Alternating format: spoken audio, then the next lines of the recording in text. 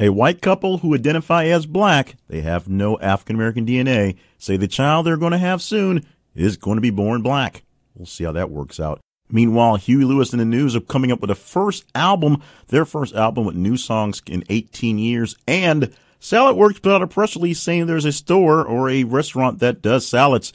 And you people liked it, but not quite enough to make it top 10 material. Those three stories were pretty awesome, but not awesome enough to make it into 1 through 10. So what stories aren't in that countdown? We will tell you in mere moments from the wrap-up show with me, Jay Cleveland Payne, brought to you by ThisIsTheConversation.com. This is a wrap-up show for the weekend ending January the 26th, 2019.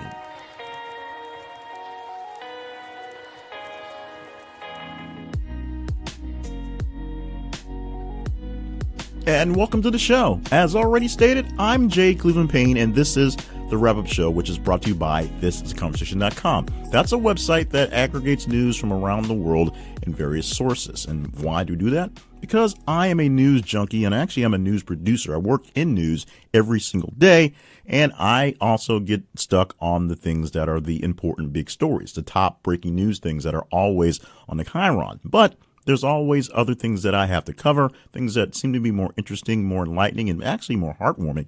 And because of that, I had a heart to share them with you and see what stories were the most conversational between the world, because this is a worldwide podcast, basically, to see which stories that reach out to you that you say are the top, not the ones that I believe will make the best stories, the stories that you engage with and you tell me that are really important. The key is engagement. So what you do to be engaged is simply follow the movement. Follow This Is a Conversation on its social media feeds. th_conversation is where you find us on Twitter. And This Is a Conversation is how you find us on Facebook. Also find us that way on Instagram as well. But Instagram's not quite as interactive as you know. But you find if you go to Twitter or on Facebook and look through your feed and see one of our stories and interact with it. It's simple. Just like it, love it, hate it, share it, respond to it, do what you can to interact with it. The more interactions that a story gets, the higher it goes up in the score. And we give you at the end of the week a top 10 score, a 10-1, which stories are the most important. We also will give you a story we call the almost irrelevant story of the week, which sometimes is almost irrelevant. Sometimes it just has the luck of draw being very late into the draw. Today, it's number 200 separate different postings that we had distinct for the two social media accounts. And, of course, we'll round up the top 15, tell you about the stories that didn't quite make it into the top 10, maybe why, if we can figure it out, but some stories that were sort of big, but not quite big, if you understand what I mean. And if you don't, it doesn't matter because we're going to roll on with this thing anyway. We're going to count this thing down, Casey Kasem style, 10-1 with the stories that you believed were the top stories per what was out there on the internet based on the postings and the times that we put out all week long. Or 7.5 days from Friday-ish to Friday-ish. This week's number 10 story has a headline that goes something like this. Tesla is slashing its workforce by 7%. Got this from CNN, at least our copies from CNN. Friday, January the 18th, the day it was posted. A few lines from the story from CNN Business on the dealing with the Teslas. Tesla has announced plans to reduce its full-time workforce by 7% as it works to increase Model 3 production and cut prices. CEO Elon Musk told workers about the job cuts Friday in a letter that Tesla posted online. The company will only retain the most crucial temps and contractors, Musk said. Musk wrote in a letter that Tesla is, quote, up against massive entrenched competitors, unquote, and must work, quote, much harder than other manufacturers to survive while building affordable, sustainable products, unquote. Another quote coming says, to the departing, thank you for everything you have done to advance our mission. I am deeply grateful for your contributions to Tesla. Tesla currently has about 45,000 employees, so about 3,150 people will be losing their jobs here. And the layoffs follow a surprise profit of $312 million for Tesla in the third quarter, driven by solid sales of the Model 3. But Musk said Friday that unaudited results indicate Tesla will produce less profit in the fourth quarter. So that's what we're looking at right now for Tesla. It is axing some of its workforce to bump up production of some of its Model 3s, which are a cheaper model, so more people can actually afford them. If you're a Tesla person, this might mean something to you. If you are just a business person, this might mean something to you. If you're not in the business, don't particularly care about the electric cars, then maybe this one's a pass. We'll go on to the number 9 story, and we'll see if that one's more engaging for you. And for this story, we go to The Hill, the publication, not so much The Hill, but you'll get into it in a moment. The headline is 4 women found guilty after leaving food and water for migrants in Arizona desert. This story posted on Sunday, January the 20th, a bumper response, more responsive to you. You guys like this more by 3.59%. A few lines from the story we have from The Hill. A federal judge on Friday reportedly found 4 women guilty of misdemeanors after they allegedly illegally entered a national wildlife refuge among the U.S.-Mexico border to leave water and food for migrants. According to the Arizona Republic, the 4 women were aid volunteers for No More Deaths, an advocacy group dedicated to ending the death of migrant crossing desert regions near the southern border.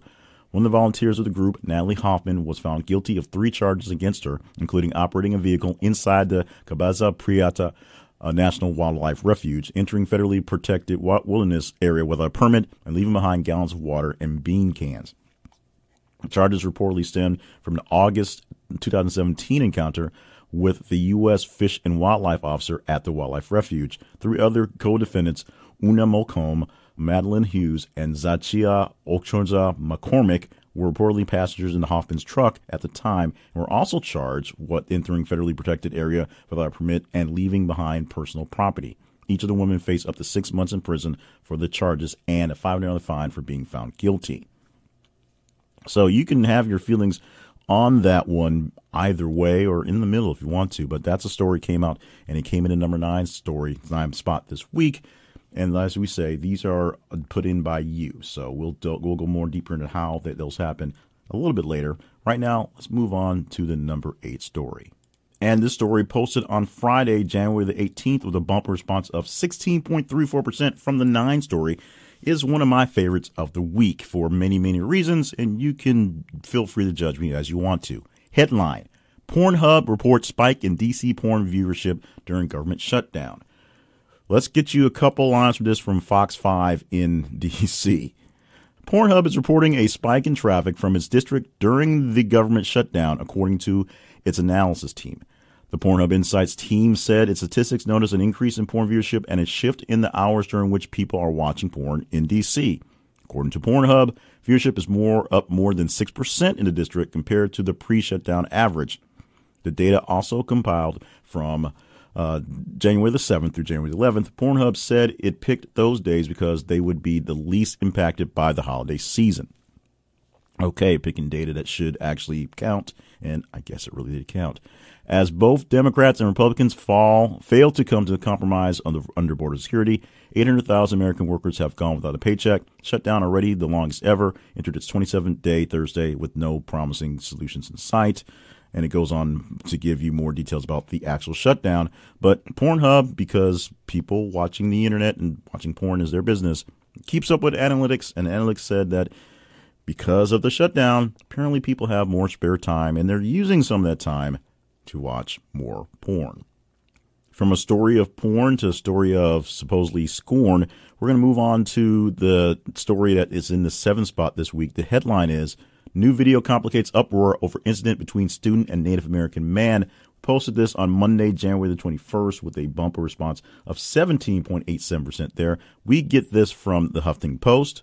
I will give you a quick rundown of some of the things that were in this article as the facts and the actual story continue to just evolve from this point even further.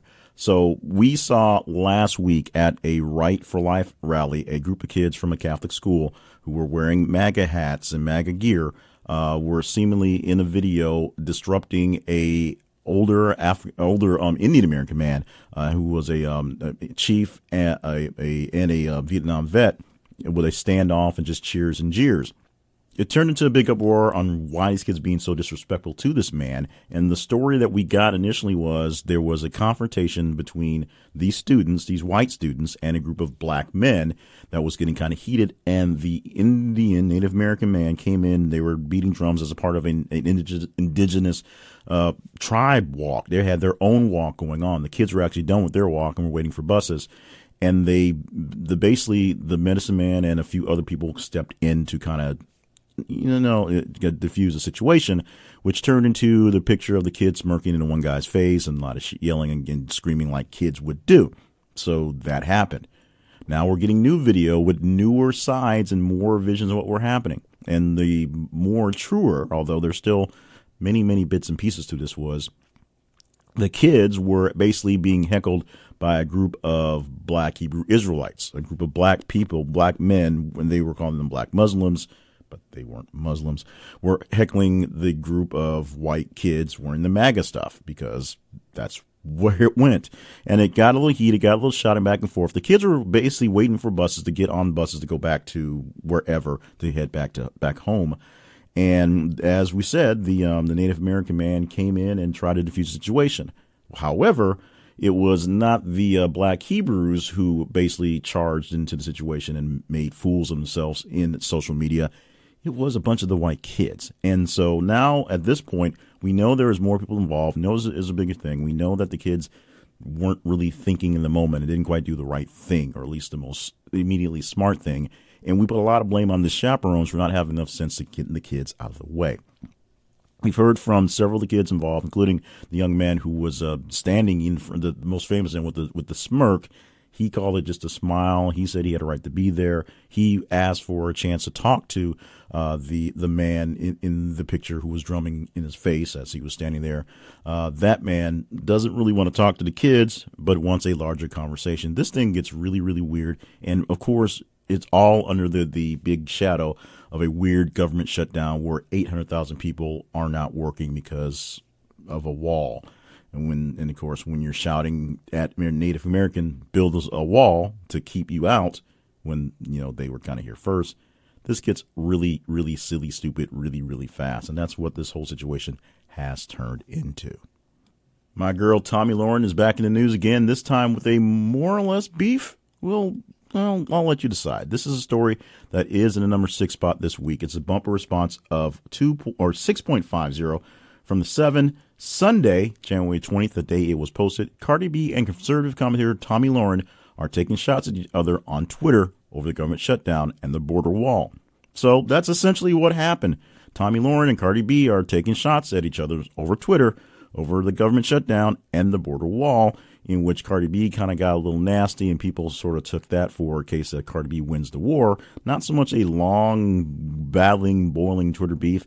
And in fact, I'm pretty sure Tomi Lahren is pretty much done with it because she can't really go too far. But as it went back and forth, essentially Tomi went through and made the call out towards Cardi, and Cardi sort of checked her pretty quickly with a tweet saying, "Leave me alone, I will dog walk you." And that pretty much only went a little bit further, but that pretty much did it from the beginning as they went back and forth with their thoughts. Tomi Lahren's thoughts, essentially known for being a insightful and incitative. One of those is a negative commentator for the right, and Cardi B being an R&B singer who, may have seen racism from a wholly different perspective than Ms. Lahren, because of who they are.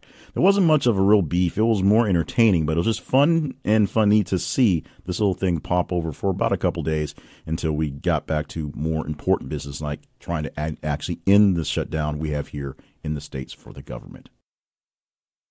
Let's move ahead to the next story, a story that really goes back to the seriousness of the world events going on. Headline is, Maduro says Venezuela is breaking relations with U.S., gives U.S. diplomats 72 hours to leave country.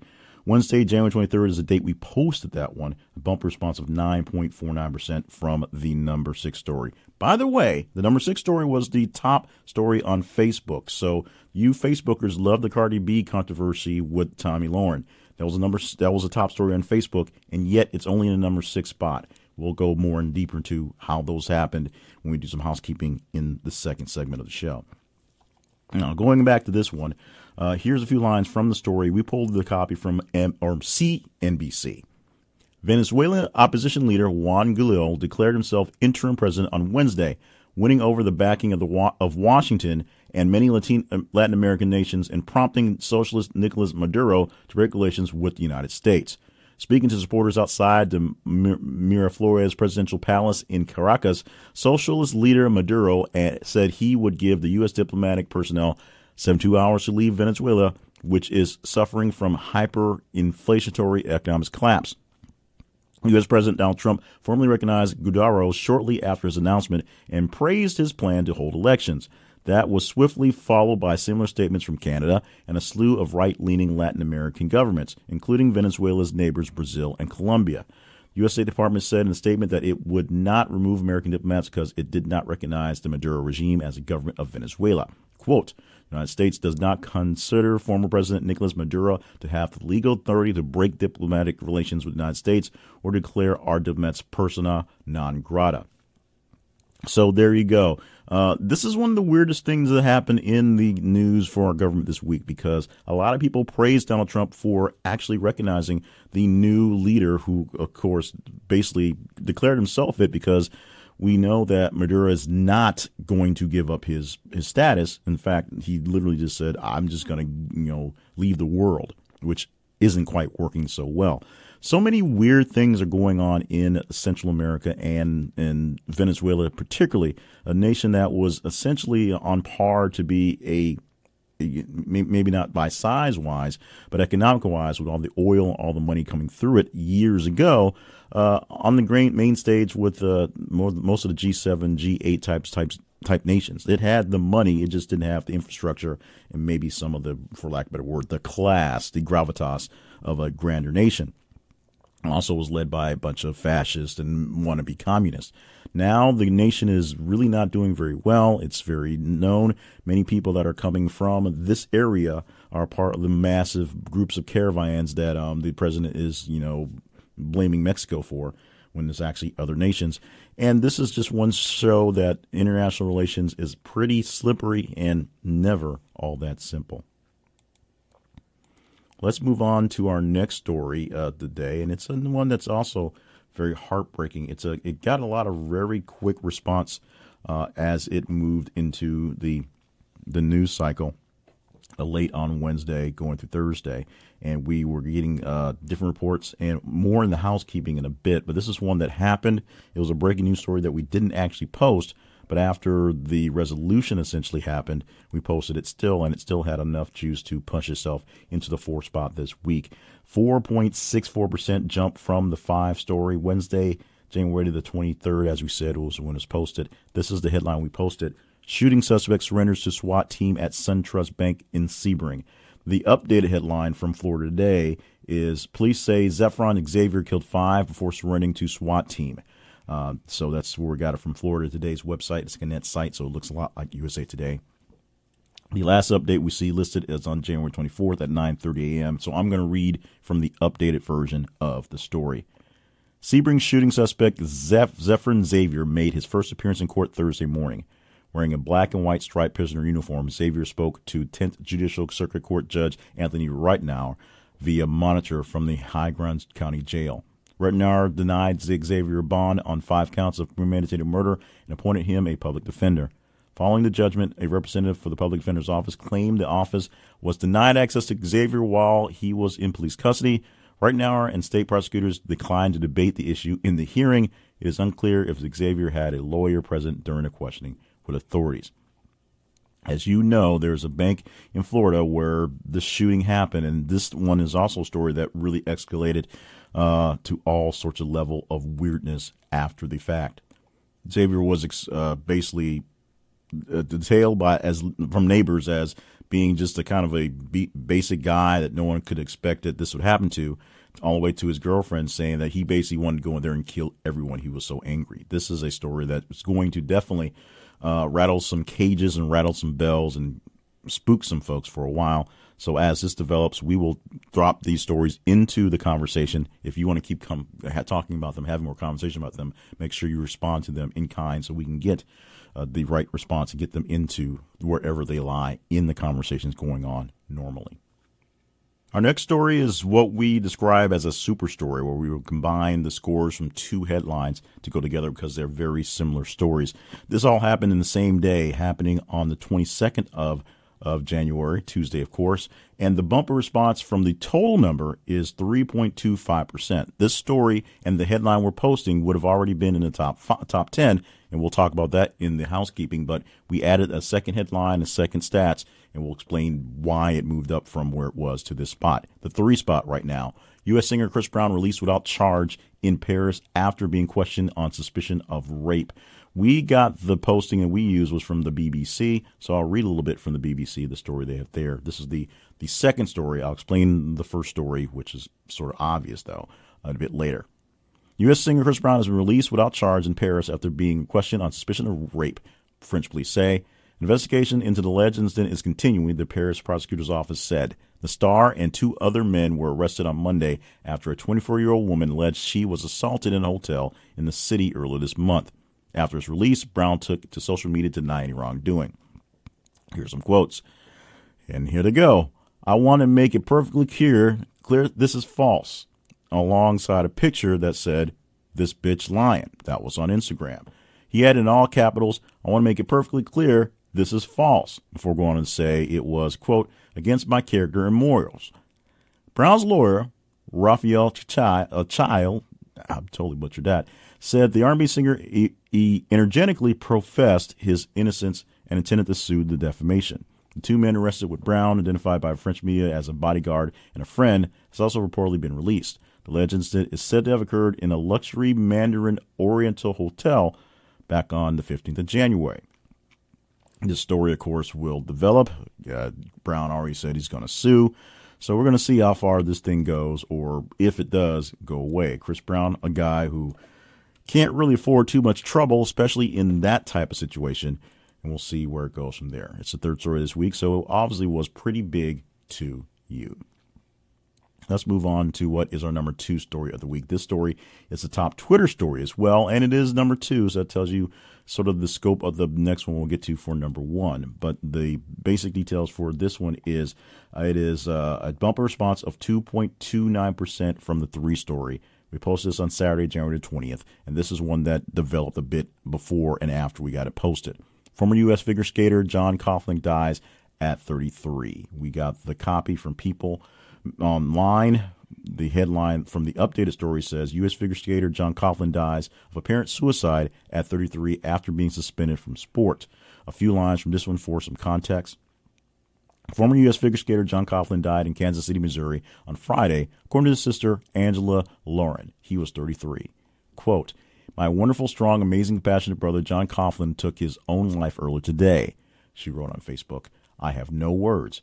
Kansas City Police Department has not yet issued a police report, but Sergeant Jake Bacina confirmed to People that officers were dispatched to the 10,900 block of Washington Street on Friday at apparently 4:54 p.m. in response to apparent death by suicide.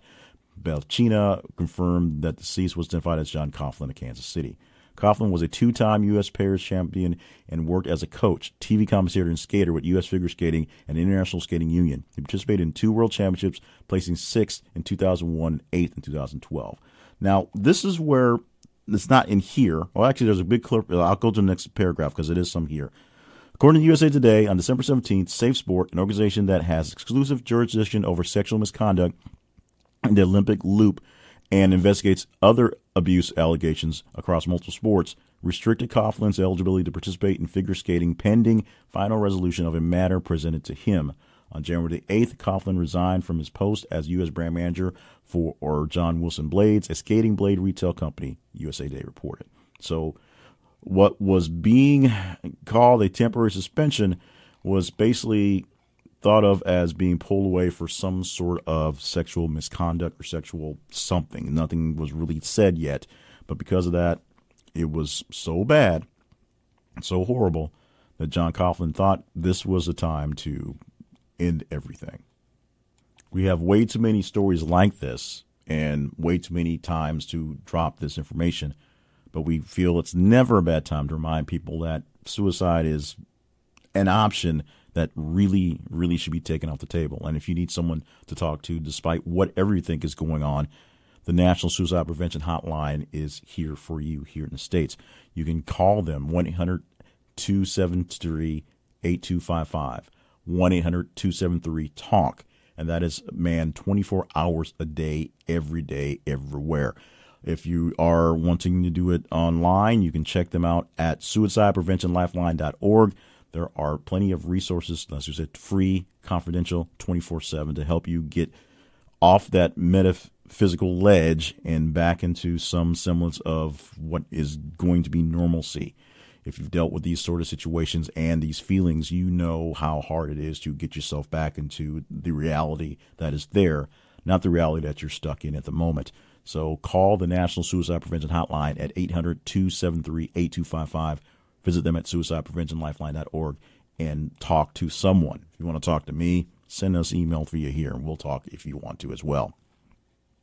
I've often talked about some of these stories we pop up that really do hit close to home, and this is one that hits close to home, although it's an old home. Back when I lived in Alabama, I lived near this town, and this is something that literally came out of nowhere, as they do, and a lot of people responded to that. So, like I said, this is not the top story in either Facebook or Twitter, but so much response on both platforms made it a big deal and nationally. In fact, I have a weather watcher friend who lives in this town. He's also a volunteer firefighter, which is why he's big into the weather and disasters, who had to deal with this stuff, and it was amazing hearing his stories on this.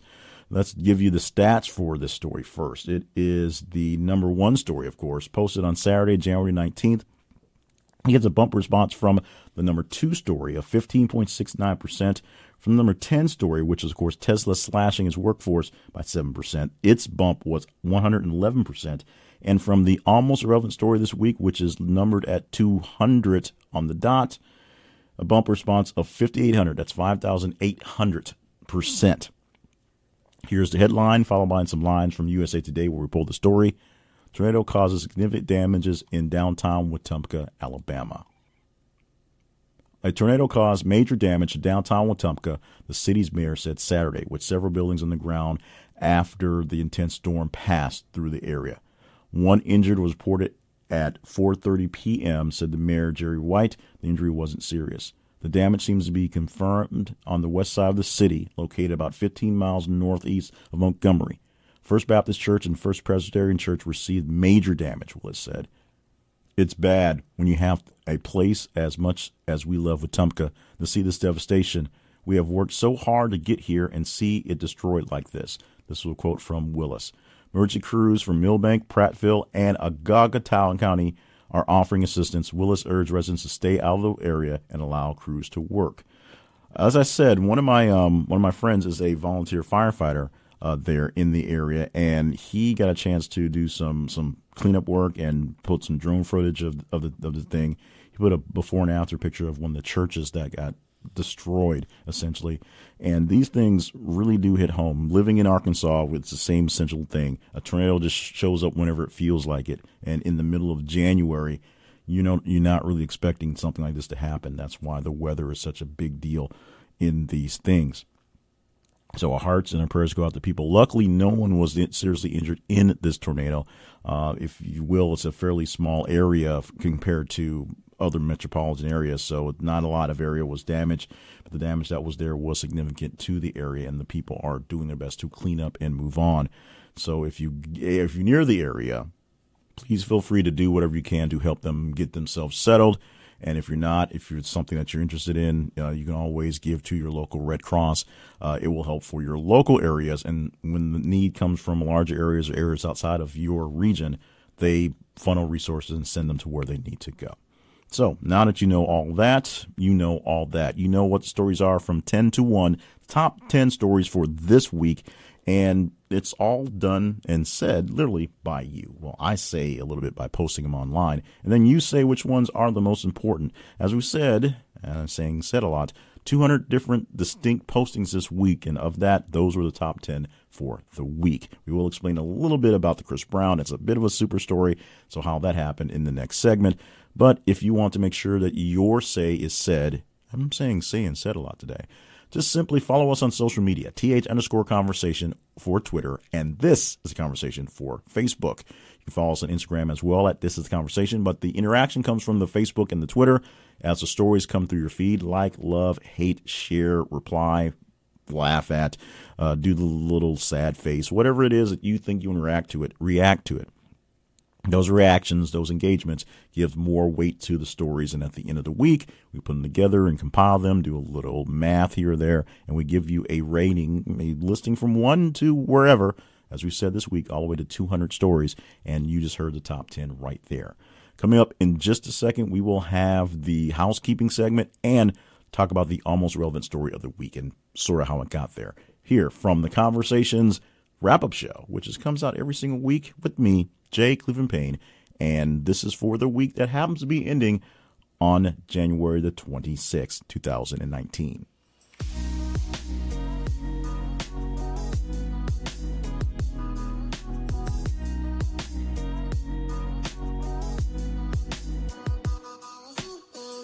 I had a recent experience with a gift card that was given to me, I don't know, like a year ago.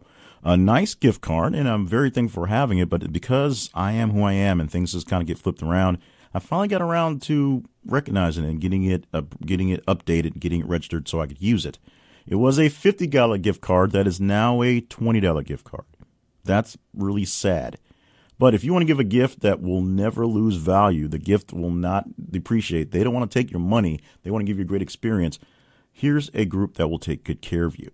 They are Cloud9 Living. Now, you buy your gift cards whether as an actual card to send to someone or an e-gift card so they can use it in a certificate, and they'll offer free exchanges for whatever trip that you've paid for or not paid for in advance. No expiration dates on any of the excursions you have. You just keep it up there and you hold on to it till you get ready to use it, and easy returns if you don't want to use the card. If you don't want to use the card, they'll give you your money back, period. And that's not even talking about all the great experiences they have to offer. There's so many, it's hard to name them. They offer popular experiences including driving, flying, cruising, food and drink, camping, tours, and just overly indulgent date nights. They have whatever it is you can dream of doing, you can probably figure it out, that they will figure it out for you with Cloud9 Living. This is something I use fairly often for our vacations so that we can do something that will help make me happy and my wife happy. She wants to do more adventurous things. I want to do more chill things. We can have a great group thing, and then she has a great excursion like driving a NASCAR. I didn't want to drive a NASCAR. She drove a NASCAR. Me and my daughter went to the museum. It was perfect. You can get a great deal on a great excursion that will be great for you in cities across the world from Cloud9 Living. Visiting our website at thisisaconversation.com/cloud9. That's word cloud and the numeral 9. Thisisaconversation.com/cloud9. And get yourself in on this great deal that we have. We have an extra 10% off the deals if you go through our website. Trust me, you'll want to check this out. They have the best excursions for a great price. And just like I said, you buy someone the gift of experience, it never loses value. The money doesn't go away. They will hold on to it until it gets cashed, just like that, or until you cash it out. Either way, they'll take good care of you on the excursion or if it doesn't work out for you from Cloud9 Living.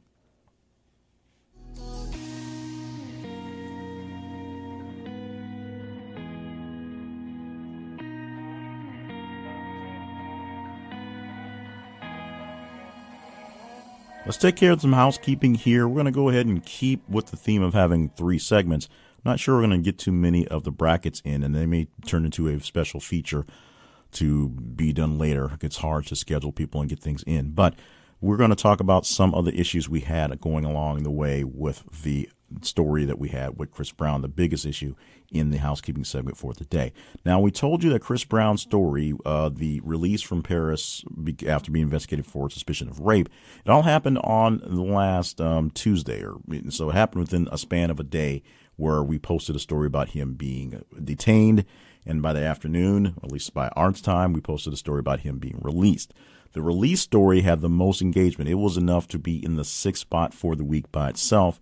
We had to dig a little bit deeper to find the actual posting for the actual arrest. It was down to 63. Now, that means 2 things. One, the arrest wasn't quite as massive in the response as the actual release was, or basically people looking for Chris Brown finding out by that time they saw it, he was already released, so that one picked up the most steam.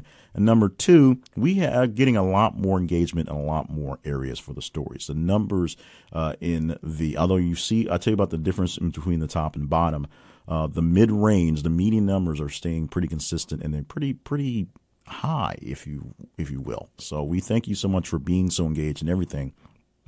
But the story on the rest, somewhere in the 60 range of actual responses being ranked. And remember, some of these differences are pretty slim, just 1 or 2 points.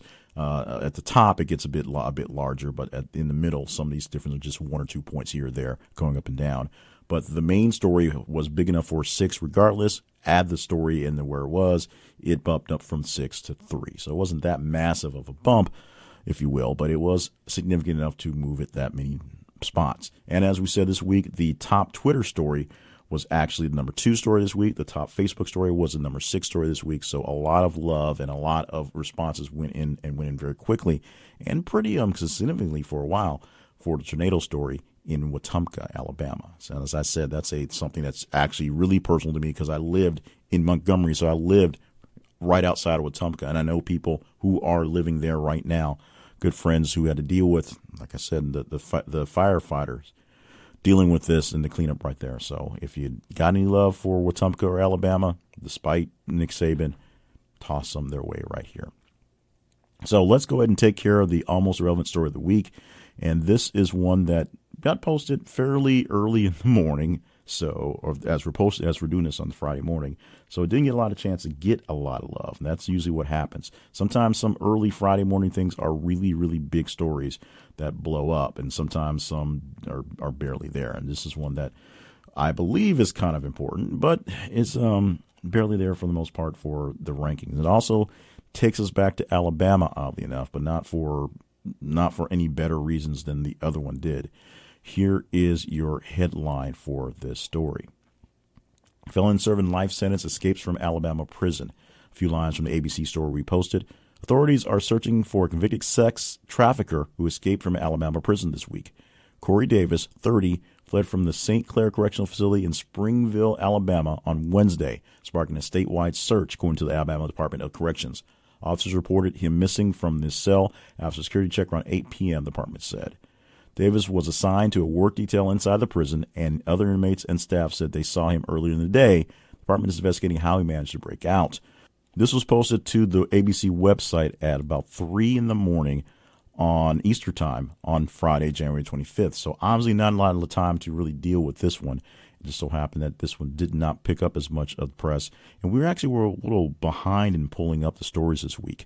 Had a late start, so we got a little behind getting the stories calculated. So a few extra stories that normally wouldn't have got there, I got in today. But this was the one that did not make it into much of standing because that's the very bottom of the list at 200. Now, if you have any details on this person, I'm sure the Alabama authorities would love to talk to you. So make sure you talk about this. That's all we have on this one because it's just one of those things that happened.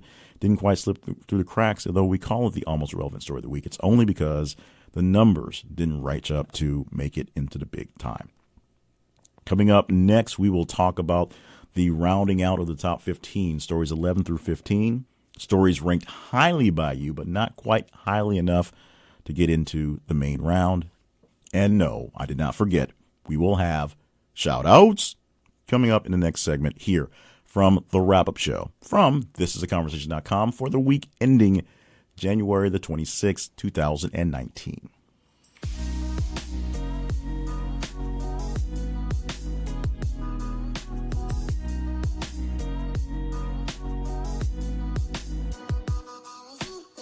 Podcasting is fun.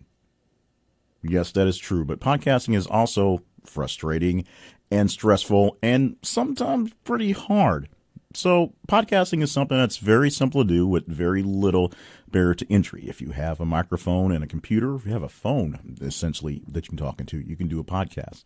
But there's so much information out there and so hard to really get started and get into a groove when there's a lot of it is good, a lot of it's not so good, a lot of it's conflicting, a lot of it is it doesn't really matter, except you don't really know which one to do because you've never done it before.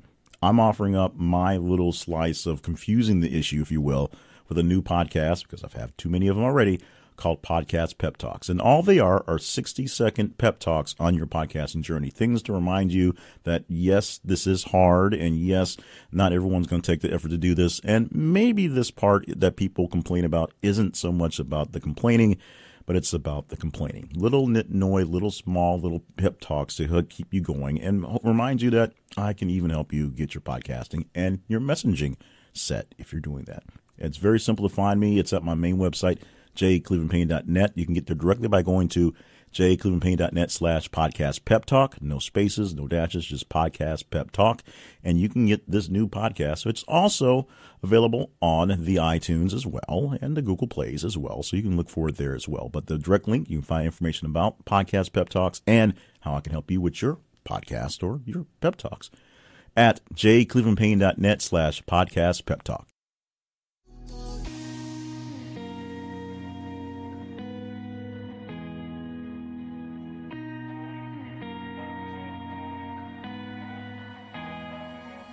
This week's edition of the Shoutouts is going to be pretty much all hail the usual suspects. People who are in the thing, including Perrine Doubt, AARP Goddess, T. Harrison, Brian Holland, Brown Skin Lady, Fake Woke Patrol, get that straight, and No Hogwash Books at Amazon Books. Thank you, Guy.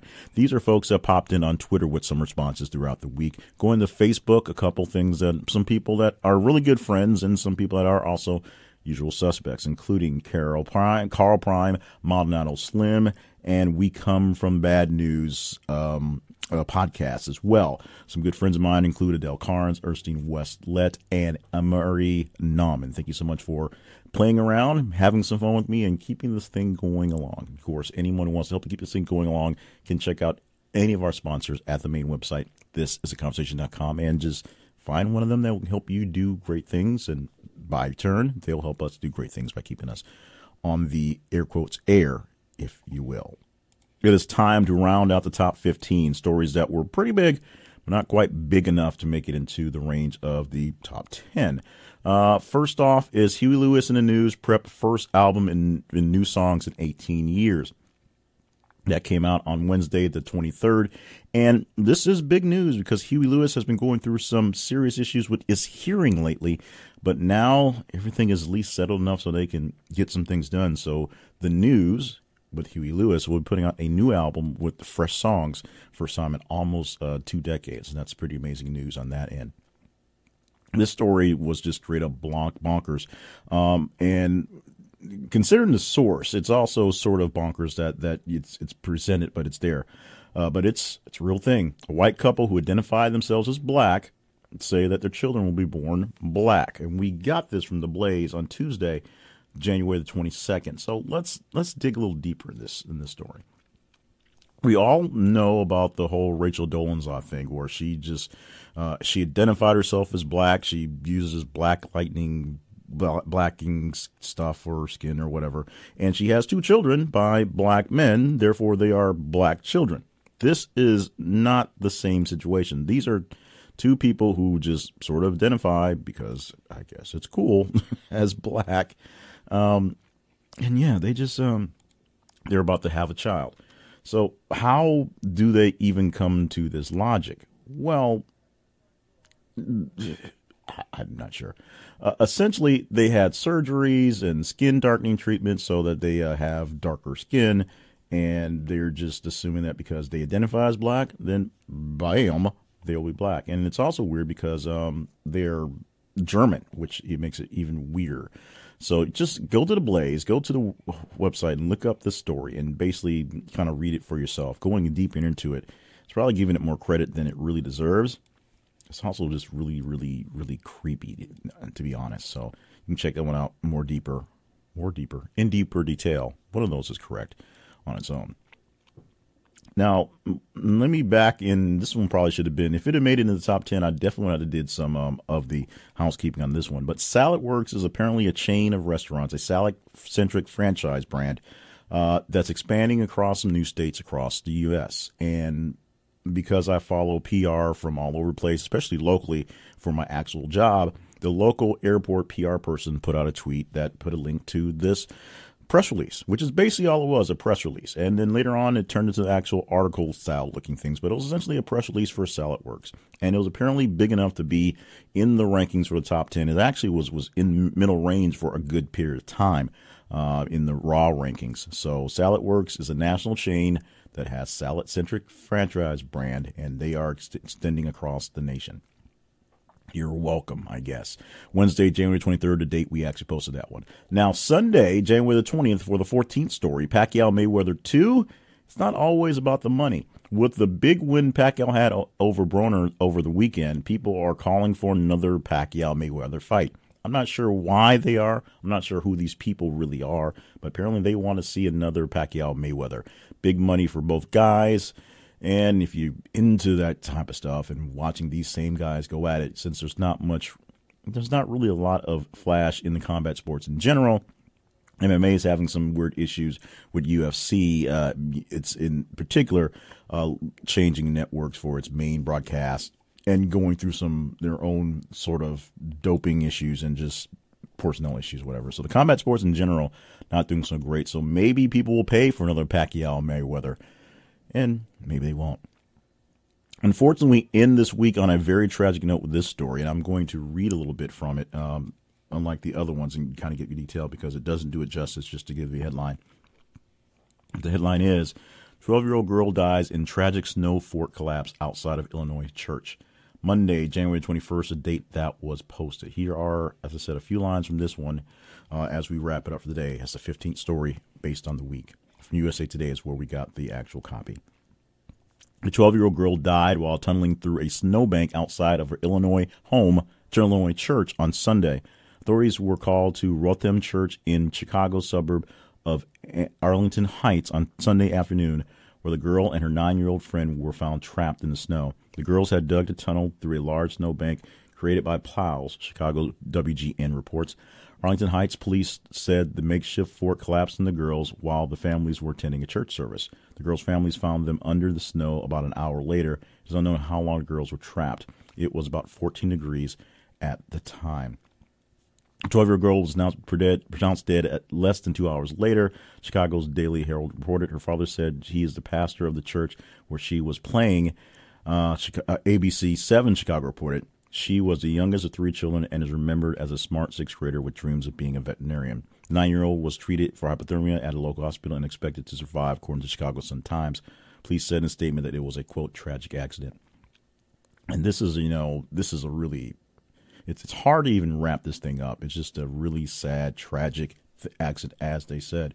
There's not really much you can go into that one. We want to put our hearts and thoughts and prayers into the families who are dealing with this, especially the family losing a 12-year-old doing something just as simple as just having fun and playing in the snow.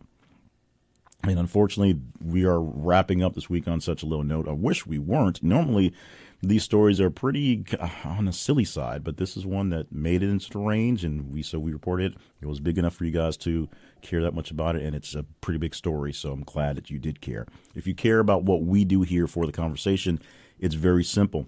Tell some people. Tell your family, tell your friends, tell your mortal enemies exactly what we do here every single week. We count down the top 10 stories that everybody says are the ones that are most important. And if you have random people just walk up to you in the street and say, do you have a way for me to see what are the best stories in the news that aren't just stuck in a chyron? Grab their phones, subscribe them to the podcast, hand it back to them, and trust me, they will thank you profusely for those things. In the meantime, make sure you're actually subscribed to us as well, because if you're not subscribed, you may miss out on an episode.